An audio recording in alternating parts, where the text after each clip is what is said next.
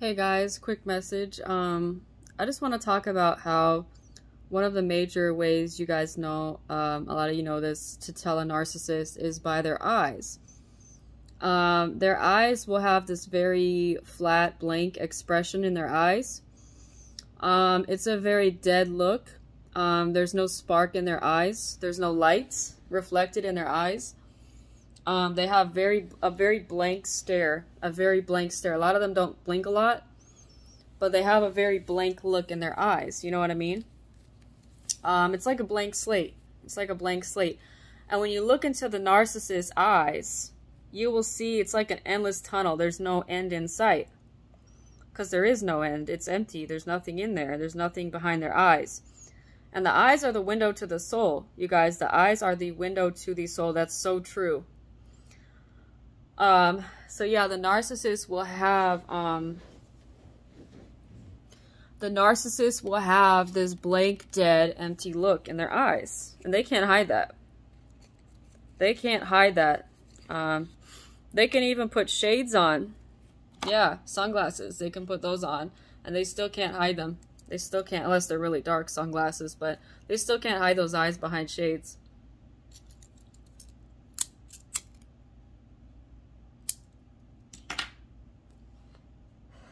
They cannot hide those eyes, you guys. And that's the thing that a lot of them do. I mean, I've even had narcissists in my workplace, in my job, in the office, when I used to work in an office. And they would wear shades while working on their laptop.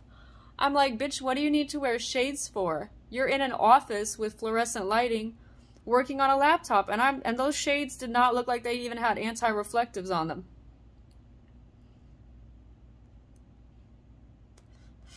I'm like, what do you need to wear shades looking at your fucking laptop screen doing work in an office, you whack job?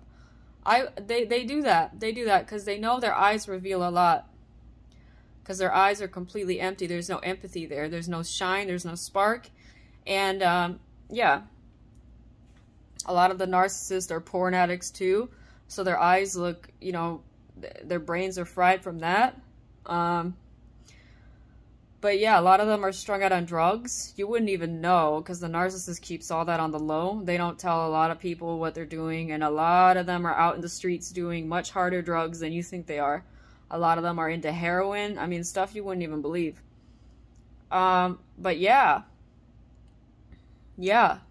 Their eyes reveal it all, you guys. Their eyes are the window to the soul. The narcissist's eyes will reveal just how dead on the inside they are. And a lot of them, they try and look you in the eyes. This is an intimidation tactic sociopaths, narcissists use. They will get really close and they'll look you right dead in the eyes for a very long time. They won't blink. It's an intimidation tactic. Don't fall for it. They're doing that to try and kind of like size you up as prey. To try and see if you have any vulnerabilities. Or weaknesses they can exploit. So don't get it twisted. They're not looking you in the eyes because they want to connect. They're looking you in the eyes because they want to see what's in your eyes. They're staring into your soul too. And they know goddamn well that you have a heart of gold. That you have a lot of kindness and innocence in your eyes, and they don't. They have very, like I said, blank eyes. That's one of the first signs, this wavering, kind of blank, predatory stare. And they don't have any shame either. No, they don't. They will stare. It's like a stare-down competition with sociopaths and narcissists. They will stare at you like this. And the eyes will be kind of like, yeah, this blank, dead look.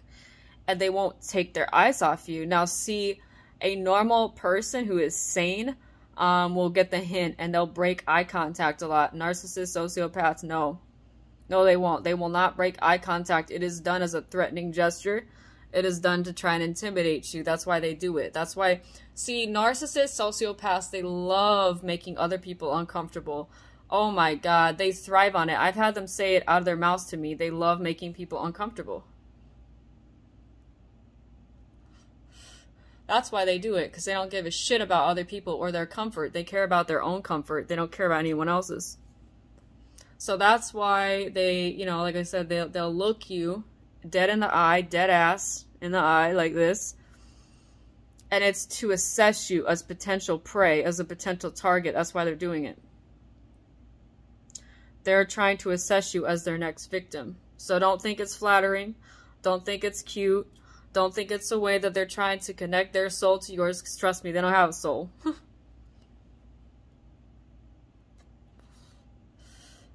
They are soulless and empty on the inside.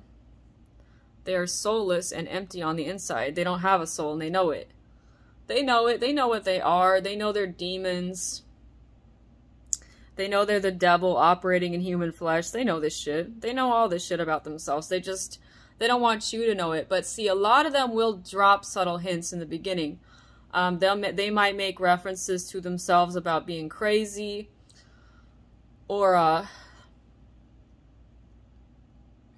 dangerous, or like a bad person, or like the devil. But when they make little comments, little snide comments like that, self-referencing comments, pay close attention, because they're telling on themselves.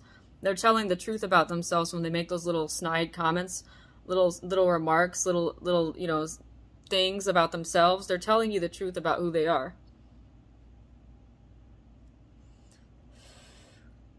So that's another one of their tactics, is in the beginning when you meet them, they might whisper under their breath, think you didn't catch them, because they're very sneaky. They'll say something like, oh, I'm a really bad person, I've done bad things. And then they'll look at you, try to see if you caught them or you heard them. So they're gonna tell you and show you who they are in the beginning. They're gonna say certain things like that. And it's almost like they are talking in a different voice when they say it, because it sounds different from their regular voice. That's why I always say it's like the demon in them talking and revealing itself to you. But yeah, you guys, the eyes are the window to the soul, and the narcissists and sociopaths don't have a soul.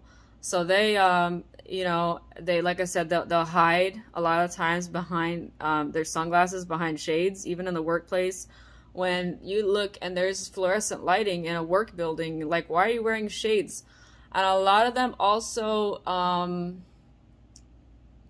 will wear it in their social media profiles, especially on dating apps, you guys. That's why I say stay the fuck off dating sites. Don't ever use them, especially if you're a woman.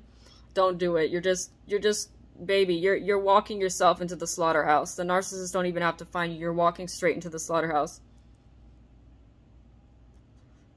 You're walking straight into the mouth of a predator if you get on a dating app. If you create a profile on a dating app and you're a woman, you are walking straight into the den of a predator, and you don't even know it.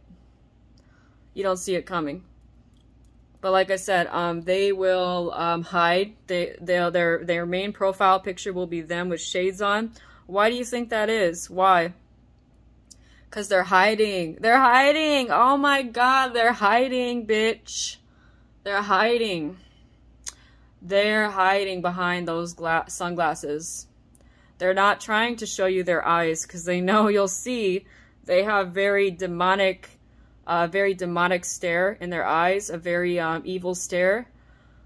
I call it the evil eye, but a lot of them will give you that evil eye, and it's a very, like I said, blank, dead stare. It's like a blank slate.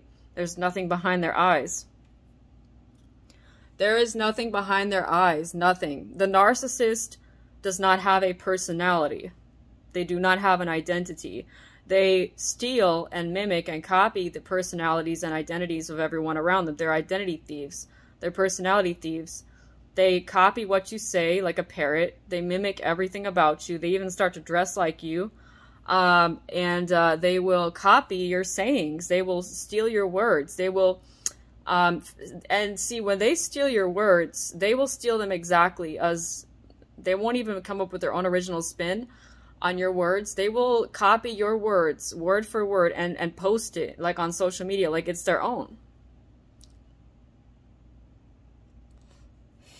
So they mimic and copy everything about you. Your interests, your likes, you know, like I said, your personality quirks, your personality traits. They steal your personality. They become you. They morph into you because they don't have an identity of their own.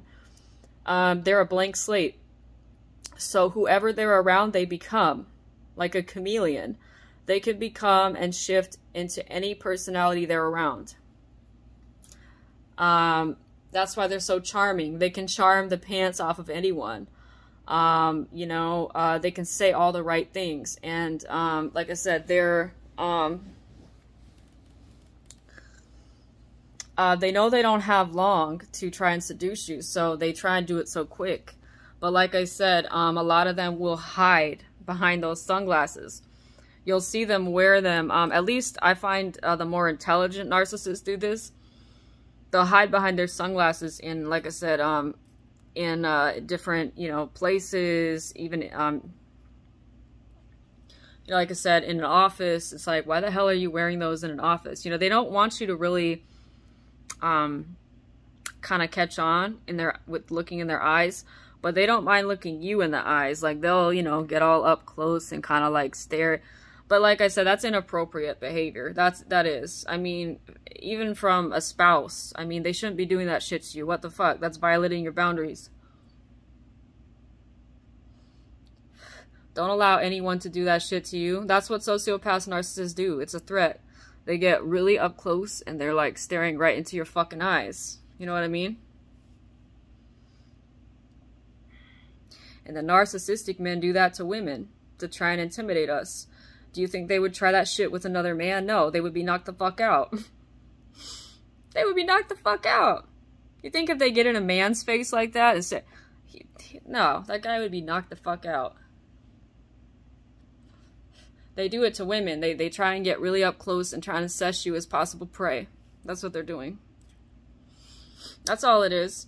It's not, oh, you're my soulmate and I feel this, you know, connection with you I don't feel with anyone else. No, that's all bullshit. Bullshit. See, that's the biggest trick of the narcissist, to try and make y'all think y'all are you guys are twin flames. You're not. They try and trick you and trap you. That's the soulmate trap, the twin flame trap. All that BS where they try and, you know, bring up coincidences and times and, oh, we met at this time, and, oh, you know, I think you're my soulmate, and it's all BS to try and lure you in. It's not true. Don't buy into it. It's the soulmate tactic, the soulmate scam, where they try and say, oh, I think you're my soulmate because I missed you so much, and even though we haven't talked in months, and I've been ignoring you, and meanwhile they're with somebody else, and then what they do is they'll pop back up and just say, hey, I missed you so much, and I think you're my soulmate, I think we're meant to be, and it's all bullshit. Like, don't buy into that shit. But they try and convince you of that, and they'll say, oh yeah, we're soulmates, we're meant to be. No, bitch, we're not meant to be. If we're meant to be, then you would not have fallen off the face of the earth and ignored me for, you know, a year. Like, we're not meant to be, bitch. Go back to the hole where you crawled out of. Go back to the gutter where you crawled out of, the trash can where you crawled out of, and leave me alone. That's it. That's all you have to tell them. Leave me alone. Fuck off. Fuck off. Fuck off. That's all you have to say. Fuck off. 2 words. Because they're gonna try you, like I said, but with the eye thing, yeah, that's the biggest indicator, you guys. And see, I could just kick myself because those are some of the red flags that I have bypassed in a lot of narcissists, and I do regret that because I could see it coming. I could see it, you guys, just by a quick glance at their eyes, because I'm very intuitive, and it's almost like at like a psychic level. I can pick up people's intentions, people's energies. I'm very sensitive to people's energies and intentions, and whether they have bad intentions. And like I said, I can do this at a very, like, almost like elite level, but now and then I do miss it.